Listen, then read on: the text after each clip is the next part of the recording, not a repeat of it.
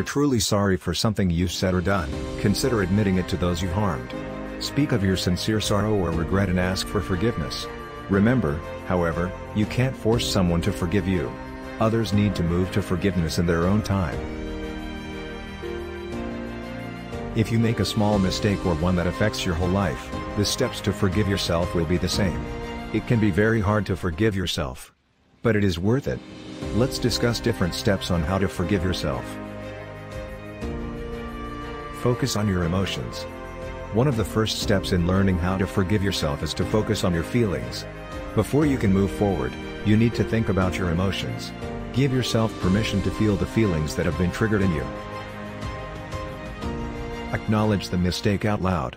It is okay if you make a mistake. But if you keep making the same mistakes, it might be because you haven't learned anything from them yet. Tell other people about your mistake and what you learned from it so they can help too. When you speak out the thoughts in your head and emotions in your heart, you may feel better. You can also learn from your actions and consequences. Get clear about what you want. If you made a mistake that hurt someone else, you need to find the best way to fix it. Do you want to talk with this person? Do you want to make up with them? If you are on the fence about what to do, it might be a good idea to make amends.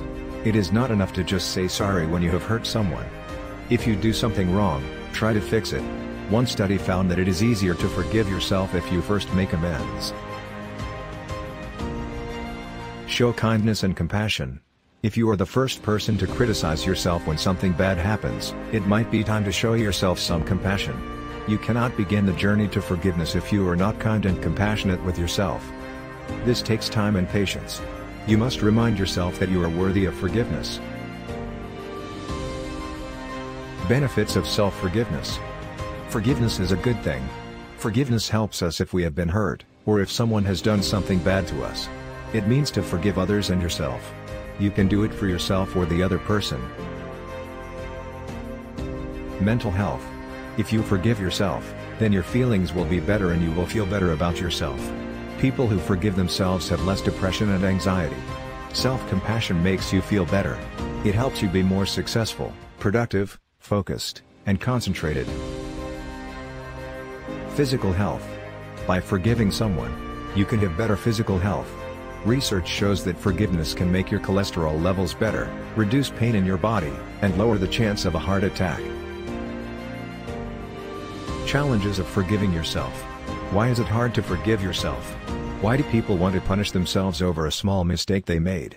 You might feel bad if you do something different from what you believe. For example, some people might think it is wrong to steal or break a promise. If they do something that is not in line with their values, they might feel bad. Some people naturally go over and over negative feelings, but it is easier for them to do this. Self-forgiveness is tough because it means admitting that you did something wrong and that you might need to change. Lastly, it's hard for people who are not ready to change to forgive themselves. Instead of admitting they need to change, people might pretend they are okay. They might overlook or excuse things that they do wrong.